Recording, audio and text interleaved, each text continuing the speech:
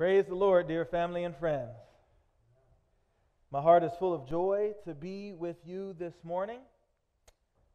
It is a blessing to be in the Lord's house with the Lord's people on the Lord's day. Can you say amen? Amen. Hallelujah. God is good. Amen. Praise the Lord. You know, I'm praying for you, church. I want to share with you a prayer that I'm praying for you, and I ask that you pray this for me and for each other. If you ever take time, it's wonderful. Read those introductions to the many letters we have in the Bible, and you'll be immensely blessed. But here's a prayer. Here's a prayer for the ages, a prayer that I want to encourage your hearts today that God wants to fulfill and answer in each and every one of your lives. Can you say amen? Amen. Philemon, chapter 1, only one chapter in the book, verse 6. Listen to this prayer. Paul was praying for Philemon. He said that the sharing of your faith may become effective by the acknowledgement of every good thing which is in you in Christ Jesus. Can you say amen? Amen. Amen. Pray for me. I'm praying for you, church, that the sharing of your faith may become effective. Amen. Amen. That encourages me. You know, when we come to hear the Word of God, we come to study and hear the Word of God. There's a purpose. Did you know that? We're not here for no reason. There's a purpose. And we have to be aware of that purpose so that we don't just come casually or unattentively. Jesus says that unattentive hearers invite the devil to come and rob from their mind the very thing that God wants to implant. Is that what you want today, friends? I don't believe it is. We want God's seed, the Word of God, to take root in our hearts and minds and to bear fruit. Can somebody say amen? Isaiah chapter 55, and I claim this for myself. It's an amazing task for anybody who stands before the people of God to declare the words of God. It's a task too great for any man. So I claim this in Isaiah 55 and verse 10. For as the rain comes down and the snow from heaven and do not return there but water the earth and make it bring forth in bud, that it may give seed to the sower and bread to the eater, so shall my word be that goes forth from my mouth. It shall not return to me void, but it shall accomplish what I please, and it shall prosper in the thing for which I sent it. Hallelujah. Friends, I think we've missed this. We haven't appreciated. A lot of times, even accidentally and unintentionally, as the people of God, we have sincere hearts, but we have blinders on our eyes. God said that His word prospers in its purpose. Can you say amen? It never fails. And many people have struggled with this, and the Bible addresses it elsewhere that, wait a second, how does God's word not fail? Some people believe and are saved, and some people don't believe and are lost. Here's why it doesn't fail. What is the thing for which God sent it? A lot of times we read right over that little phrase in verse 9. How many people in here want bread to eat today? Amen. Hallelujah. And by God's grace, I want to be faithful to my task to give you bread to eat. It's the preacher's task, amen, to bring forth the heavenly bread. Right? Christ blessed the bread, break it, handed it to the disciples. The disciples had to hand it to the people. So we all want bread to eat. And guess what? God said His word was to give bread to the eater. Can you say amen? But did you see what else it said, friends? And this is why so many times we miss out on God's goodness and His abundance and His promises for our life. Because God's word is to give bread to the eater, but it's not just that. It says that the rain comes down to water the earth, that it may give seed to the sower. That's you, my friend. Everything you hear from this pulpit, from your own Bible study, at the prayer meeting, in the Sabbath school, etc., is to give you something to share with another that's in need. And God is saying His word does not fail. It will feed you. It will enable you to share the gospel of Christ with another person. Can you say amen? I need that confidence to speak to you that God will do that. He will feed us, but also give us seed to sow. And that's why in verse 12, have you ever caught what it says in verse 12? He says, for you shall go out with joy. Who's ready to go out today? Amen. Amen. God will bless us richly if we always come with that attitude. Come to the word as a recipient, but also come to the word with a willing heart saying, God, you're going to give me something to share with somebody else. Amen. With that in mind today, I want to make sure I'm on the screen. Let's go ahead and God has given us a topic today. It is 11:26 a.m. In 1 hour, it will be 12:26 p.m. I have to accomplish my task within that time frame. I have to say that to myself. So bear with me. Thank you guys for your patience. Today, our subject is waving the white flag. Let us pray together and ask God to bless us in our contemplation of His Word. Father in heaven, in Jesus' name, you want to teach us the most powerful lesson, a most important lesson, the lesson that Jesus came, lived, died, and rose again to teach and make real in the lives of His people. Holy Spirit, come and anoint us and teach us so that as you have taught us, we may abide in Christ. And let us abide in Christ so that when He comes, we will be without shame. In the name of Jesus Christ, we say, amen. Amen. Waving the white flag. So today, we are going to study Luke chapter 14, the last verses in that chapter, verses 25 to 35. And I invite you to turn there with me in your Bible to read along with me. Luke and the 14th chapter, verses 25 to 35. I don't know how familiar you are with the Gospel of Luke. It's a very special book. A lot of times when we talk about the New Testament, we talk a lot about the Apostle Paul. Why might we talk a lot about the Apostle Paul? His radical conversion, his powerful testimony. He is undoubtedly the most influential Christian missionary other than Christ himself. And we often say that the Apostle Paul wrote the majority of the New Testament. Have you ever heard anybody say that? Amen. And that is true if you are counting by the number of books. But when you count by the sheer amount of content, namely the number of words, Luke actually wrote the majority of the New Testament. That's how large the book of Luke and the book of Acts are when you put them together. They comprise the majority of the New Testament. And guess what? What also stands out about Luke is that he was not Jewish, he was a Gentile. This is showing God's desire in the New Testament to take the gospel to all the world as a witness to all nations. Can you say amen? To every nation, tribe, tongue, and people. Luke's gospel is special for many reasons. You might ask, okay, I get that it's all about Jesus. We need to understand the life of Jesus, the teachings of Jesus, how He died for our sins and rose again as our Lord. But why 4 different accounts? Well, first of all, by the testimony of 2 or 3 witnesses, let every matter be established. And just in case 3 wasn't enough, God gave us 4. A report is believable and verifiable and confirmable when you have multiple witnesses that agree. Each of the Gospels tells the same story, but they have a unique flavor. And as you grow in Christ, I encourage you, as you read your Bible, which I plead with you to read your Bible for yourself.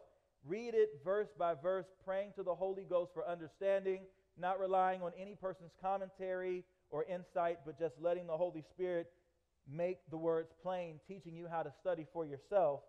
You'll see that as you read the Gospels, they each have a unique flavor and they each have a unique beauty, although you're seeing the same story. That unique flavor comes out in the Gospel of Luke. Even if you just survey, in the first chapter, he tells us who he's writing to. He says, inasmuch as many have taken in hand to set in order a narrative of those things which have been fulfilled among us, just as those who from the beginning were eyewitnesses and ministers of the word delivered them to us, it seemed good to me also, having had perfect understanding of all things from the very first, to write to you an orderly account, most excellent Theophilus. So Theophilus is believed to be a nobleman of Roman citizenship. He knew Luke. He was a man of importance and obviously a man of wealth. How do we know that Theophilus was a man of wealth? Well, this was not a time where you could write your book on Microsoft Word and send it to Amazon and have it direct to print. If you commissioned somebody to write a book, you had to have money. You had to be a person of means. Everybody didn't have books on their shelves in their libraries. They did not have the Kindle app on their iPad. Books were not as common. So for Theophilus to be able to commission Luke to write this account of the life and teachings of Jesus for him shows he was a man of means. That means that he was providing for Luke, paying him a salary for however long it took Luke to compile these stories, these narratives that make up his gospel. And why? Why did Luke take this time to write to Theophilus? What is the unique flavor of Luke's gospel? Luke chapter 1, verse 4, he says, that you may know the certainty of those things in what you were instructed. His unique flavor is to give us certainty, to know verifiably the truth as it is in Jesus. Whereas John focuses on the signs Jesus performed and how those signs prove beyond shadow of doubt that Jesus is the Christ, the Son of God, and believing in him, we can have life in his name. And Mark focuses on the service of Christ, that Jesus Christ came not to be served, but to serve and give his life as a ransom for many. Matthew focuses on Jesus as the King and gives us the fullest account of his proclamations, his teachings. But Luke wants us to understand the certainty of those things, which had been taught about Christ. And how does Luke go about doing that? It's very interesting. In Luke chapters 1 to 9, he gives an account of Jesus doing his ministry in the regions of Galilee and Judea, as do the other gospel writers. But in Luke chapter 9 and verse 51, he says, now it came to pass when the time had come for him to be received up, that he steadfastly set his face to go to Jerusalem. And the unique flavor of Luke's gospel is that he spends the majority of his book writing about Jesus' last journey to Jerusalem. Chapter 9 to chapter 22, Jesus is on his way to Jerusalem, on his way to be hated, to be rejected, mistreated, to suffer, and to die for our sins. And it's something about watching Jesus as he travels that reveals to us in a special way his humanity. Anybody in here travel a lot? Traveling takes a lot of energy, doesn't it? Just the act of going from one place to the next, from picking up and moving out and settling down in another place for just long enough and then moving on, especially when you travel with a group of people. And Jesus was often traveling with who? His 12 disciples. So we see a special picture that Jesus is indeed the Son of Man. Unto us a child indeed was born, unto us a son was given. That God came to be a part of the human race. And what do we see Jesus doing as he travels? Yes, he preaches to people. Yes, he heals the sick. But he also interviews people. One-on-one conversations. He also eats with people. He teaches his disciples. He also invites children to sit on his lap. All of these things happen as Jesus is traveling. He has dinner. He eats Sabbath lunch with a ruler of the Pharisees. That's actually the beginning of our chapter in chapter 14. And here we see a scene in Luke chapter 14, finding our way to our home today, Luke 14, verse 25. As he travels, in Luke chapter 14, verse 25, it says, "Now great multitudes went with him." So Jesus is traveling, and it's not a few people who are following him, but many. In other words, Jesus was a human. He took on flesh and blood. The plan of salvation required that Jesus come and participate in the nature and experience of humanity. The nature and experience, my dear friends, of humanity includes when Jesus travels and preaches and teaches. As he gains popularity, how does he respond to the crowds? Does Jesus get beside himself? Does he become overwhelmed with pride? Does he lose his footing, his stability, his close connection with God because now he is concerned about the approval of people that have come to him because they've seen his works and they've heard his message? Is that how Jesus responds to popularity? You see here in Luke chapter 14, verses 25 to 35, Jesus teaches us some very important lessons about himself, and ultimately, in these verses, we see a call to true discipleship. A call to true discipleship. And we have to modify because many people follow Christ. How many people? As he traveled, it said, great multitudes. Could be thousands. Many people are following Christ, at least physically, on foot, walking behind him, curiously looking above the crowd, trying to see, where's he going now? What's he doing next? Who's he talking to? Who's that coming to see him? Many people followed him in that sense, but Jesus wanted to show what does it truly mean to follow him in the highest and most important sense, namely to be his disciple, to be a spiritual student of his. A disciple was not just a person who followed on foot, but who followed the ways, the lifestyle, the manners, the customs, the teachings. They would leave their profession. They would live with the rabbi or the teacher or the master, and they would seek to follow his pattern in all ways, looking through his outward actions, trying to catch a glimpse of his heart and mind that inspired the actions. This was a part of the culture nowadays. We see it reflected a little bit today. There are celebrities. There are influencers, right? We live in an influencer generation. Our world is experiencing a massive communication shift. Through social media, people can become influencers.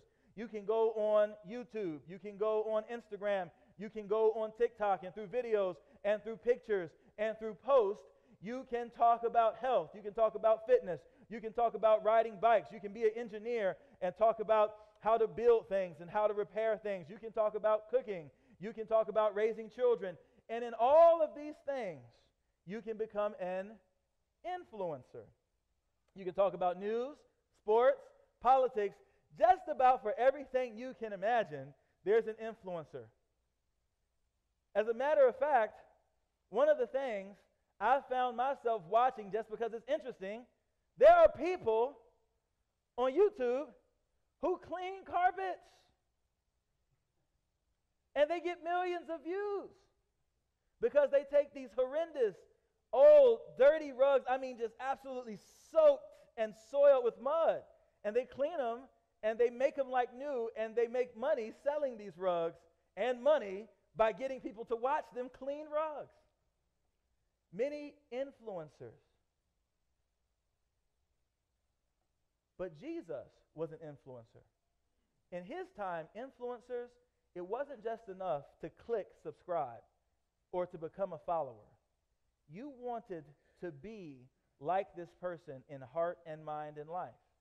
And so Jesus wants to show us what does it mean to truly follow him. Because in his time, many people followed him on foot. And in our time, many people follow Christ as far as claiming to follow him. So we must understand, what does it truly mean to follow? Many people call themselves Christian, especially in the United States. Now, admittedly, this number is decreasing, and many of the church leaders are worried that less and less and less people year after year are identifying as Christian. But many people, millions, tens of millions of Americans still identify as being Christian. Why is this so serious, my friends? Because it's not just enough to say we follow Christ. It's very interesting. We live in an age where one of the greatest arguments that faces us right now is that people want to identify as something that they are not. And this whole thing about, I was born biologically one way, but I want to identify as something else. This is not about politics. This is about faith. It is a satanic delusion for us to delude ourselves and think that we can identify as something that we actually are not. For example, why is this so important? Because Jesus is saying, many people identify as his follower. They identify as a Christian, but they were not actually born by the Spirit of God. I want you to consider the seriousness of this, my dear friend. For example, when Jesus says in Matthew in chapter 7, verse 21, he says, "Not everyone who says to me, Lord, Lord, shall enter the kingdom of heaven." Not everybody that identifies as a Christian will be accepted into God's kingdom. But who? But he who does the will of my Father in heaven. The person, not the person who says, Lord, Lord, but the person who actually has a relationship with Christ where he is their Lord and they do the will of his Father. Many will say to me in that day, Lord, Lord, have we not prophesied in your name, cast out demons in your name, and done many wonders in your name? These people had a religious experience and were very active in ministry. And then I will declare to them, I never knew you. Depart from me, you who practice lawlessness. Friends, I want you to feel the fear and sobriety that should come to your heart when you hear that passage. That people on the last day will be fully expecting to enter the kingdom of heaven.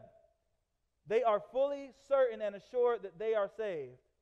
But Jesus says, I never knew you.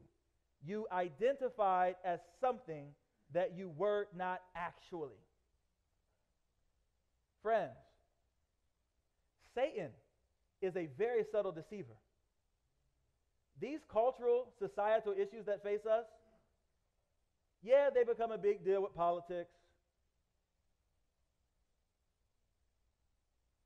Should we affirm trans rights? Should we allow gender-affirming surgeries for children? Those are real issues, but the deeper issue is, as Christians, should we be silent while people accept the delusion that I can identify as something that I'm not actually? Because if you're trying to identify as something that you're actually not, that means you ultimately think you can identify as one of God's people when you're actually not. And Jesus tells us of the fate and destiny of such ones. And we should care about and love the souls of people enough to be a witness in a perverse generation. So it's a call to true discipleship, friends. And it leads us to ask the question, what is true discipleship? What is true discipleship? Now, I know all of us, including myself, because largely of this media, we all suffer from a short attention span, so I find that it is helpful just to lay out up front, what do we see in the passage before us? How does this passage, Luke chapter 14, verses 25 to 35, how does it answer this question? What is true discipleship? And what we see here in this passage is simply this. True discipleship is a calculated commitment. It's a calculated commitment. And also we see here today that true discipleship is a continual consecration. Jesus speaks to the people, the multitudes that follow him. He lays a heavy charge to them, makes a demanding requirement of them. He uses several illustrations and parables to explain that. In that, simply answering the question, what is true discipleship? It is a calculated commitment and a continual consecration. Let's look at that calculated commitment that Jesus calls us to. Luke chapter 14 and verse 25. Now we saw, it says, great multitudes went with him. And notice, how does Jesus react to the multitudes? It says, he turned and said to them, if anyone comes to me and does not hate his father and mother, wife and children, brothers and sisters, yes, and his own life also, he cannot be my disciple. Jesus tells the people that I see you following me on foot, but that's not enough. If you don't meet the requirement, you cannot be my disciple. In other words, Jesus is showing us by example the calculated commitment. What does it cost to be a follower of Jesus? It costs something to follow Christ. It's one of the mysteries of our faith. It's one of the tensions that we grapple with. It will be the most fruitful study of your life, to contemplate and to ask, God, how is it that salvation is a free gift given to me that I have nothing to do with, nothing to contribute to, yet you demand such a high standard of me? Reflecting on that one question will bring so much fruit into your life. But Jesus is saying it costs something. In other words, he's showing us the commitment to following him requires that you be willing to tell the truth. You have to be willing to tell the truth. This was a perfect opportunity. Jesus had gathered multitudes. He had gathered interest. He had gathered a crowd. This was a perfect opportunity for him to sit down with the disciples and have a board meeting. And this was a perfect opportunity for them to analyze what are the latest methods, what are the latest trends, how can we keep all these people we have gained. That's a lot of what is talked about in church growth settings today. We finally got a lot of people. How can we keep them interested? How can we share the message so that people like it more? But that's not what Jesus did. He simply told the truth that it costs something to be his disciple. And you, if you will follow him, you have to be willing to tell the truth. And I notice so many Christians that struggle with this today, and we fall short on this point today, that ultimately, one of the reasons why the church is so evangelistically dead and barren is because people don't realize, church members don't realize our individual responsibility to share the truth with our friends and neighbors. And we have totally abused a concept of friendship evangelism. That yes, we should seek to be people's friends, we should be kind and loving, but we've got this thing in our head, and it's obvious in the lack of fruit that we bear of souls coming to Christ. It's very obvious that we have this idea that I have to be so buddy with a person before I can tell them anything about Christ, to the point where you see that for years and years we're befriending people and eating with them and hanging out with them, and Christ has not entered the conversation yet. I understand what you're thinking. Yes, Ephesians chapter 4 verse 15 tells us we must speak the truth in love. Can we say amen? 1 Peter chapter 3 and verse 15 tells us we must share the truth with gentleness and respect. Can you say amen? Jesus in Matthew chapter 7, he tells us we must not be hypocrites as we share the truth with others. We must not have glaring inconsistencies in our life while we talk to the world, but we must be willing to tell the truth. Jesus was willing to thin out the crowd. Can you say amen?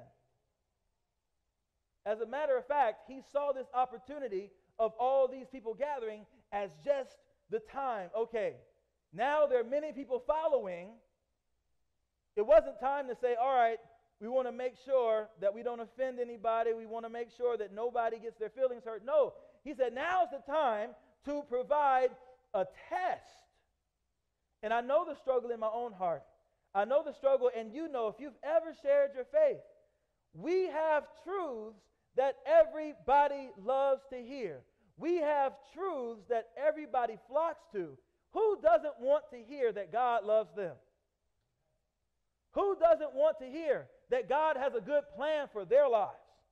Who doesn't want to hear that God has opened a way of salvation, that they can live forever in his perfect kingdom? Don't we want to hear that?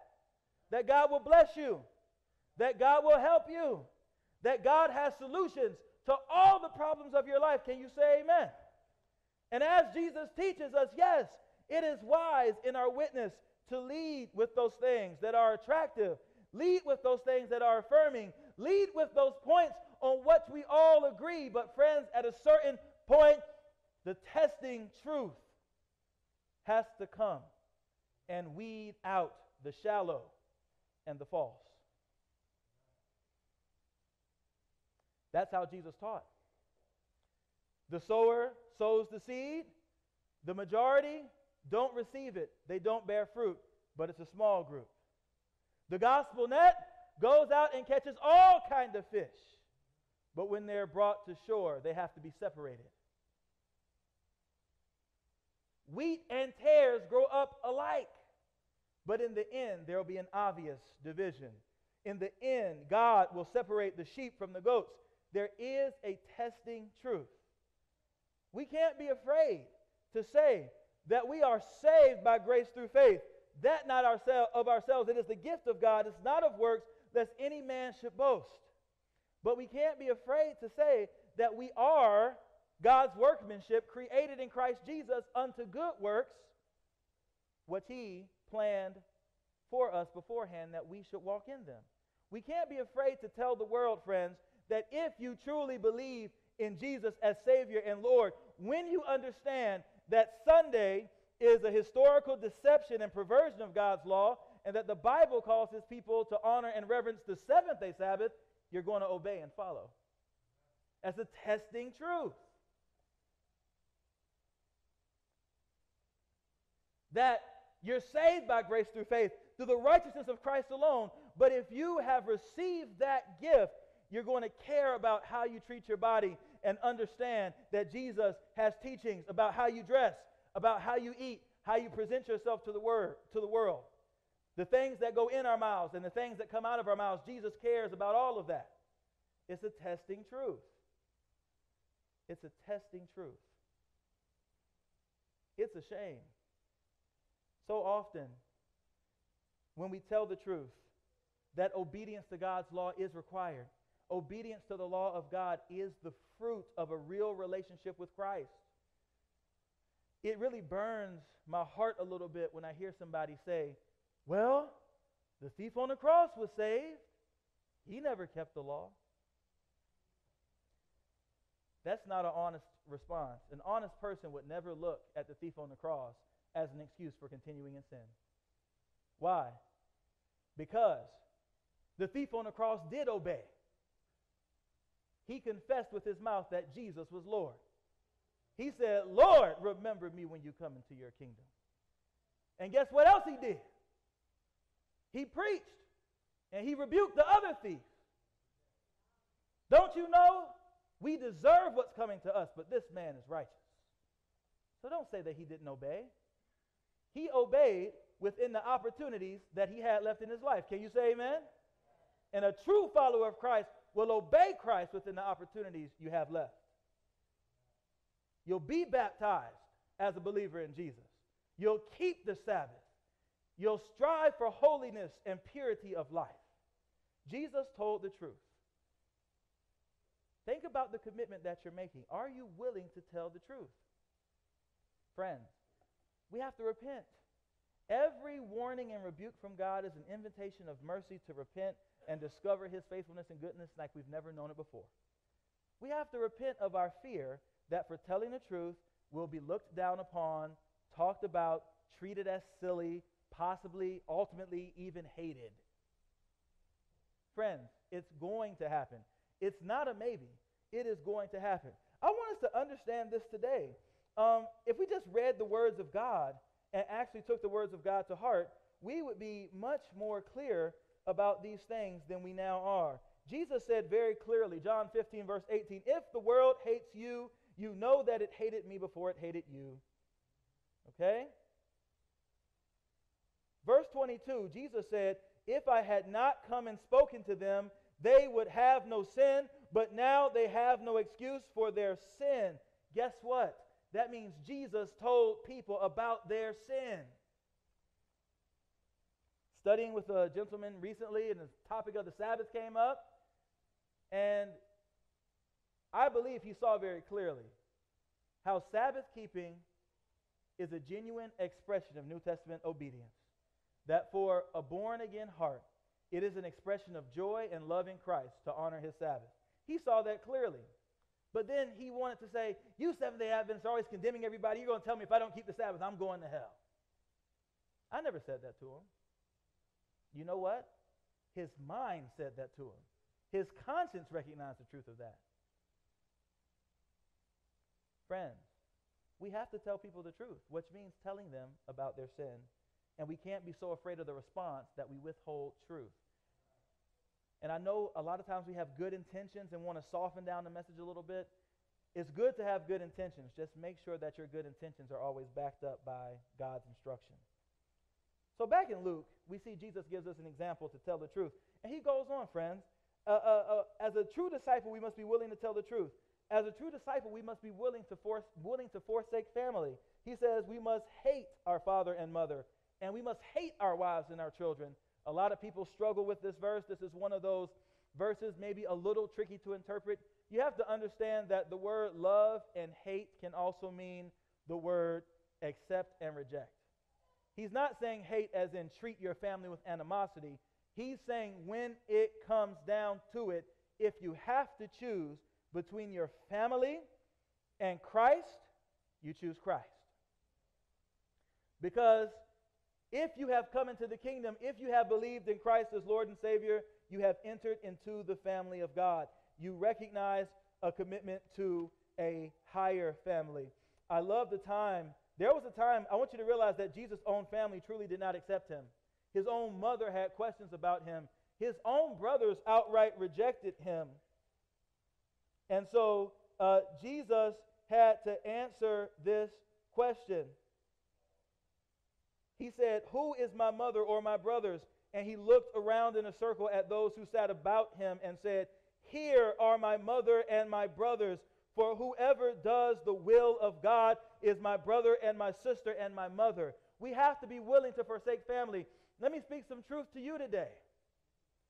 Friends, so many of us spend year after year hoping to win the heart of a lost loved one, a lost child, a spouse, a friend that has turned away from God, and we plead with them, and we try and we pray for them.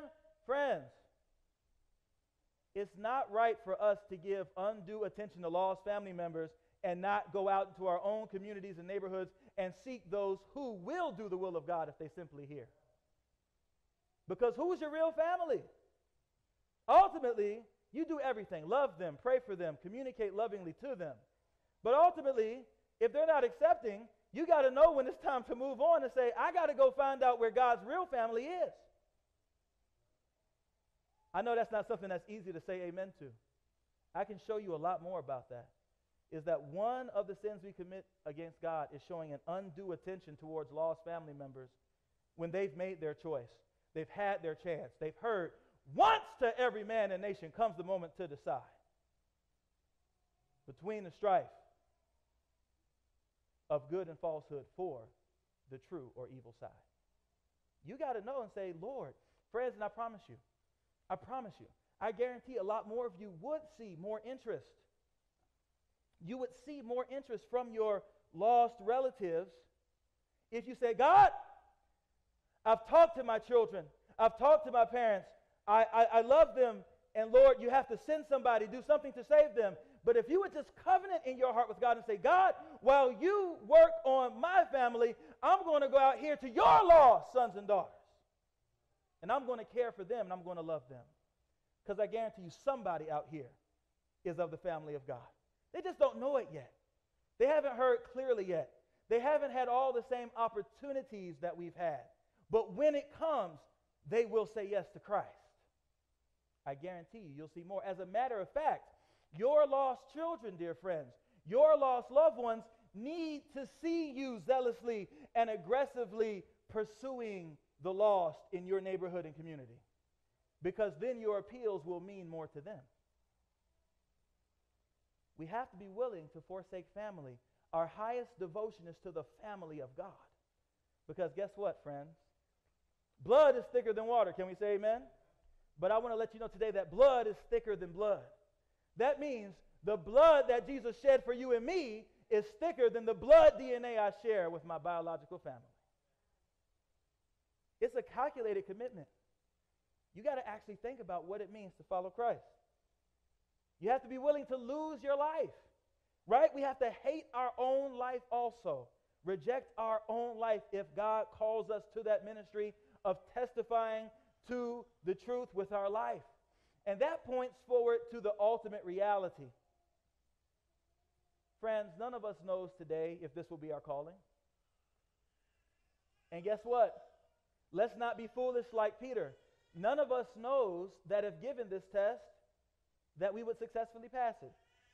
So don't be foolish like Peter saying, oh, if everybody else forsakes you, I will go to prison and even go to death for you. Let's not be foolish and self-confident. We have to accept this as the potential ultimate result. We have to accept that God may so ordain it that we enter his kingdom through a heinous, murderous death at the hands of those that hate the truth. But Pastor, how? Okay, that may happen. How do we prepare for that? We don't self-confidently claim that we're ready for that. Well, that's why Jesus says you also have to be willing to carry your cross. Losing your life is the ultimate result. Carrying your cross day by day is the painful process.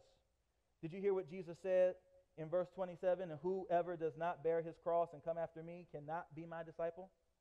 Very clear words Jesus spoke. Carry your cross is a day-by-day decision. As a matter of fact, Jesus said it once before in Luke 9, verse 23. Then he said to them all, if anyone desires to come after me, let him deny himself and take up his cross daily and follow me. It's the painful process of humbling self, of being a living sacrifice. You see, friends, in the old covenant, they had dead sacrifices. The animal was slain. And so when the animal was slain and its blood was drained and its body was cut and placed on the altar, the animal had no choice as whether or not to remain. It was going to remain on the altar. But in the new covenant, what Jesus wants is a living sacrifice. A living person who will lay on the altar and stay on the altar. That's carrying your cross. Carrying your cross means denying yourself.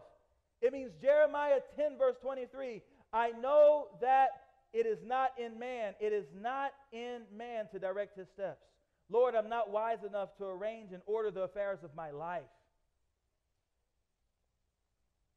Carrying your cross means enduring the painful battle against sin and temptation, looking your own weakness in the face, and understanding that it's only through Christ that we can overcome, but that we can indeed overcome. It means rejecting your own righteousness, any thought that you are righteous or can somehow make yourself righteous, or that you can present anything about yourself that is acceptable or approvable unto God. It's the painful process day by day of humbling ourselves. This is the hard work of salvation, friends. Doing God's will is not hard. Psalm 40, verse 8, the psalmist says, I delight to do your will, yea, your laws within my heart. Duty ought to be a delight. Sacrifice ought to be a pleasure. What's hard is the process of humility we have to go through, forsaking all of our pride, forsaking all of our own wisdom, and laying it at the feet of Christ. The painful part is having our glory laid in the dust, everything we think is good about ourselves. And it's a daily matter. It returns to us often. It's not a one and done. It's a daily realization that I see nothing good in myself that is in my flesh.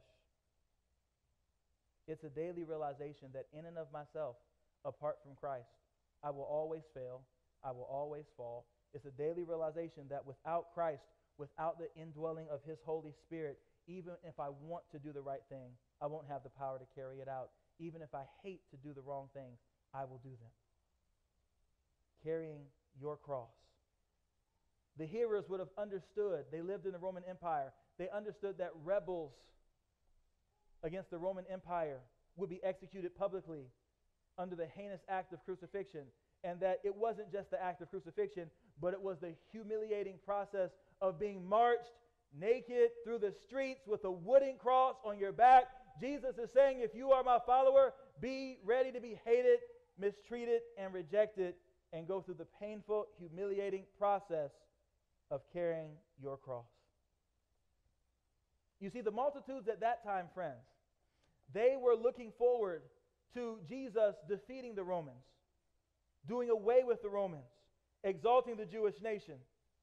They weren't looking forward to having to endure the humiliating, denigrating punishment of being crucified and carrying a cross for Christ.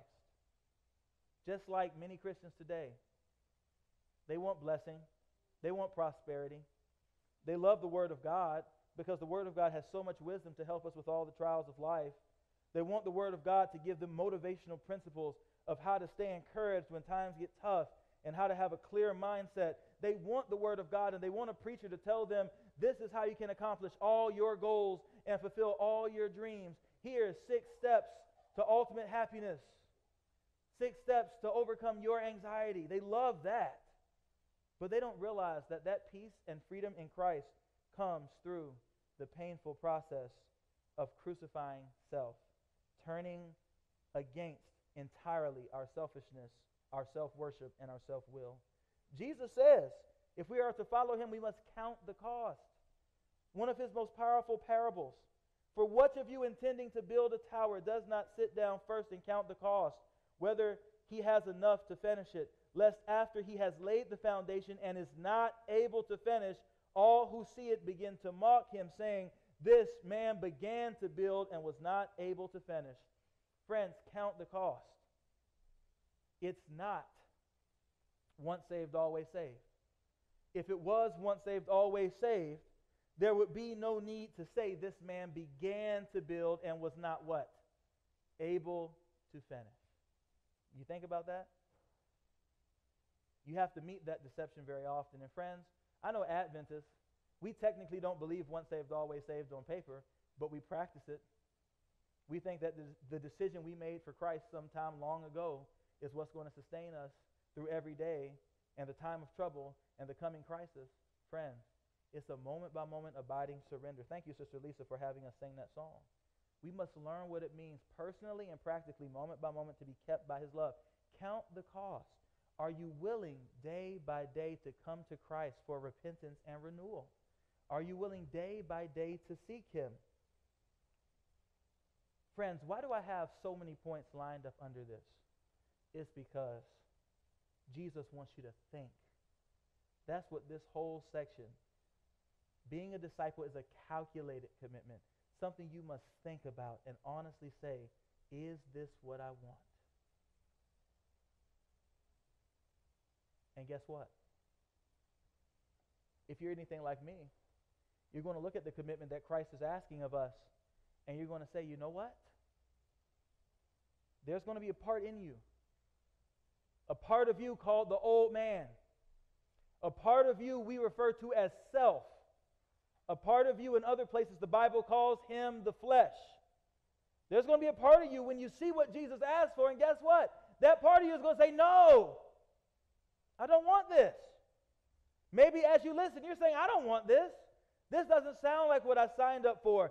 This doesn't sound like the Jesus I've built in my mind, because I haven't actually read the Word of God, but I've practiced a cultural Christianity. There's going to be a part in you that says, this is not what I want. But guess what? Even if you say this is not what I want, Jesus calls us to humble ourselves and say, Lord, I really don't want this, but I know I need it. So make me willing to be made willing. Help me. Save me in spite of myself, my weak, unchristlike self. And here's where the title of our sermon comes from today. Friends, we must be willing to fly the flag.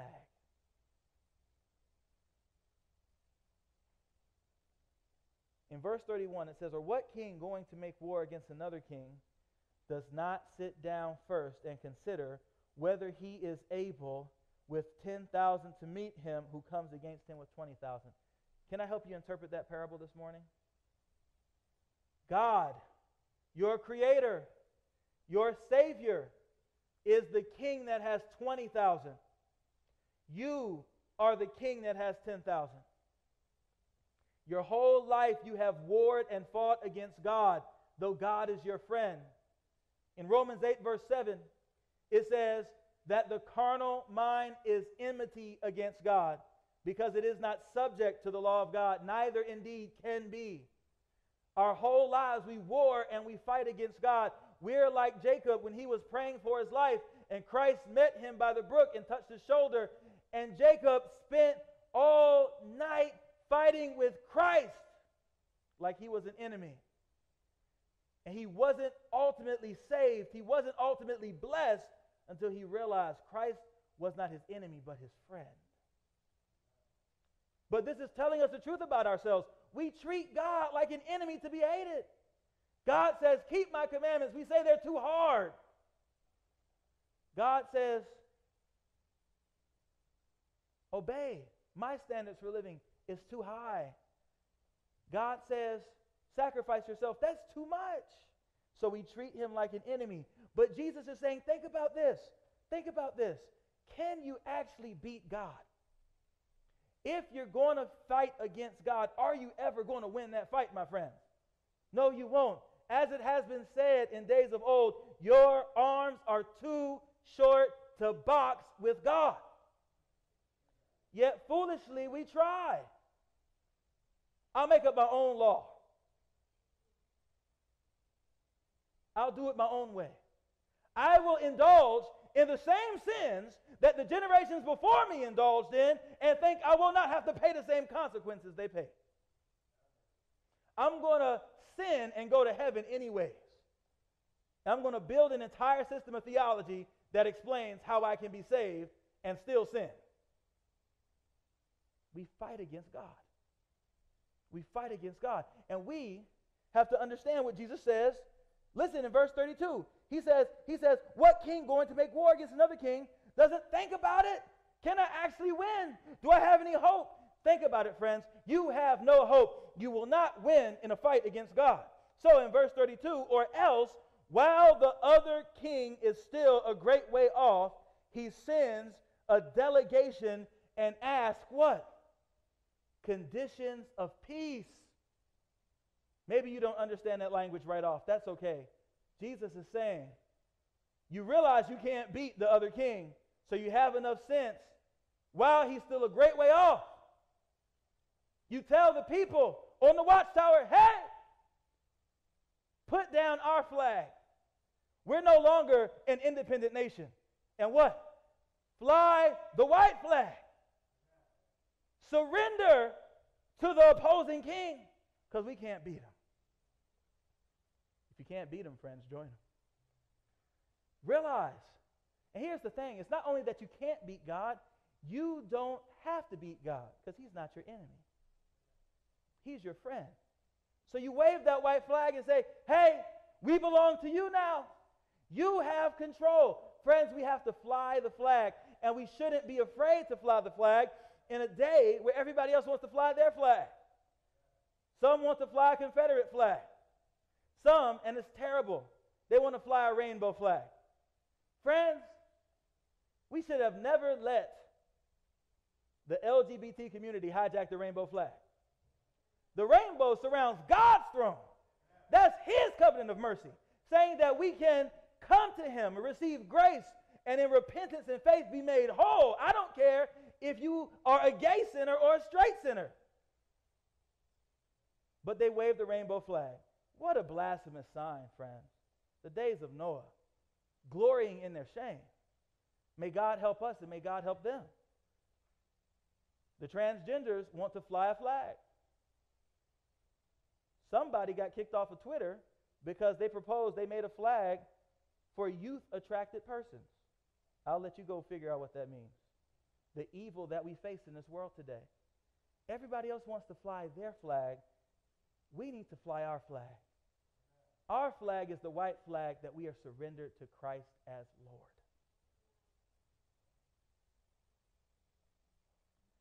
See that rainbow flag? People are using that rainbow flag to say, I was born a certain way and I can't be changed. But I fly the white flag to say, we must be born again. Friends, my heart breaks for the trans community because I know this, friends. The Bible says in the beginning God made them male and female. My heart breaks for that community. Why? If I cannot accept the basic fact of creation, that I have a creator and he chose what I am, he chose my gender, if I can't accept that basic fact, I can never accept his plan of salvation for my life. Our heart should bleed for the people because they're suffering under satanic deception. I know you might be tempted to hate them and think evilly of them because they are so confused, but our heart should beat for them and be praying, Lord, is there any way? And Lord, if there are any people like that you put in my life, help me to love them and minister to them and share the gospel with them. So they fly a flag to say, I choose. But we fly the white flag to say, no, God, you choose. I've done it long enough my way. I've done my whole choosing, and I see it never ends up good. And like I already said, they fly a flag to say, I can identify as something I'm not actually. And I say, no, I fly the white flag to say, Lord, just as by one man's disobedience, many were made sinners, by the obedience of one man shall many be made righteous. Make me righteous, Lord. I'm unrighteous. For God made him who knew no sin to be sin for us, that in him we might become the righteousness of God. Lord, transform me.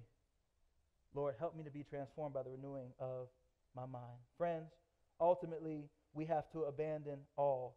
Jesus says, likewise, whoever of you does not forsake all that he has cannot be my disciple. Friends, think about it. It's a calculated commitment. Are you ready for this? You don't have to feel ready. You just have to come to Jesus and say, Jesus, make me ready. Whatever it costs to be your follower, Lord, I am nothing, but you can do all things in me. Just help me to be willing. We also saw that it was a continual consecration. Simply this, friends. The point of that next verse, salt is good, but if the salt has lost its flavor, how shall it be seasoned? It is neither fit for the land nor for the dunghill, but men throw it out. He who has ears to hear, let him hear. Meaning, think about, what does this mean? Jesus concludes his teaching in this section by pointing us to this illustration he used often of salt. Jesus was a master of using one illustration in many settings, many ways, drawing many principles out of one illustration. Friends, I want you to realize, if you have, I know I'm talking to a group of people. Somebody here says, I have thought about it, Pastor. I've prayed about it. I've sought God in his word, and yes, I want to belong to Jesus. I want him to be my Lord. I just invite you, make it continual. If you have come to Christ, the call to you and to me is abide in Christ. Don't waver. Don't be double-minded.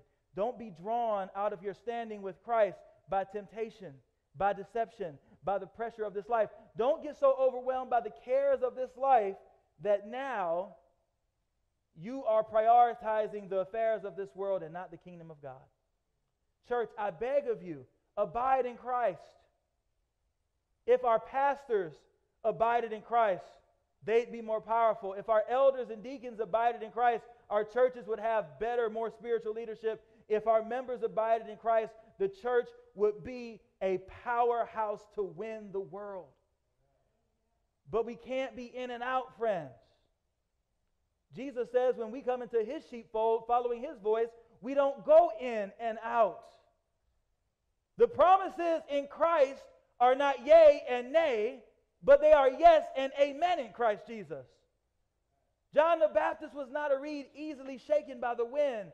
Friends, we have to come to the place where with David we say, I have set the Lord always before me, because he is at my right hand, I shall not be moved. Not be moved from what? Beholding Christ, looking unto Jesus. He's the author and finisher of my faith. And I have the promise that he will keep me in perfect peace if my mind is stayed on him.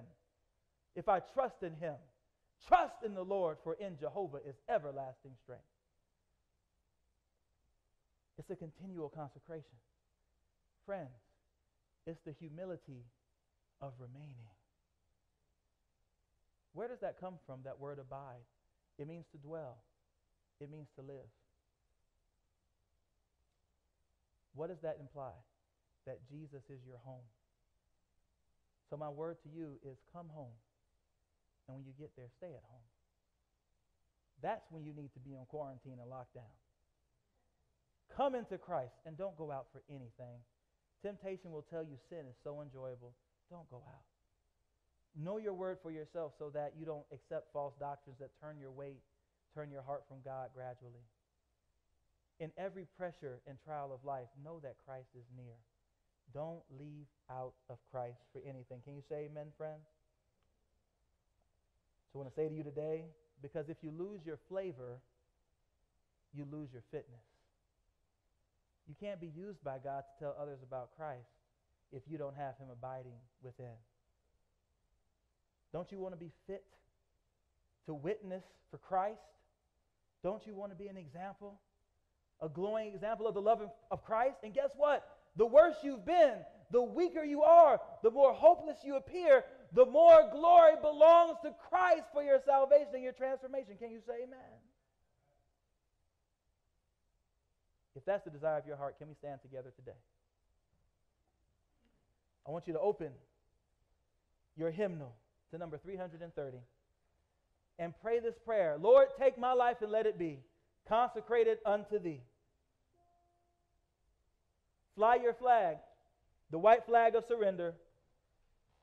You have abandoned control of your life to Christ, to follow his word and to do his will.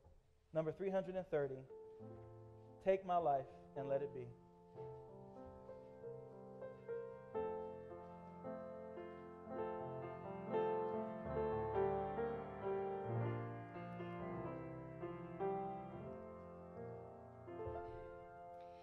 Take my life and let it be consecrated, Lord, to thee.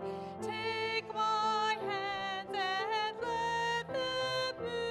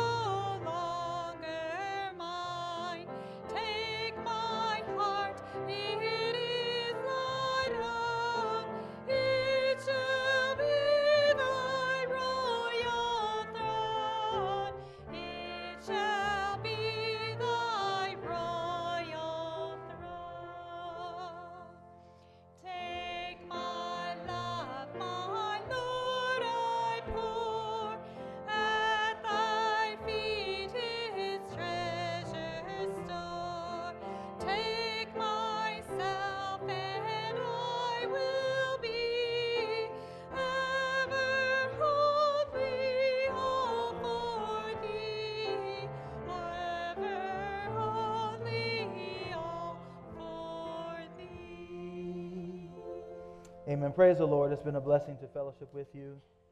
You see the prayer cards. Feel free to fill one of those out if you have prayer requests. If you'd like me to call you or like to make a time to come and see you, I'd love to do that. You can let me know by filling out one of those cards and handing it to the deacon on your way out. Let's bow our heads together today. Father in heaven, we thank you for the word. Thank you for giving us a call to true discipleship, because we don't deserve to be your disciple. We deserve the lake of fire, for we have sinned and fall short.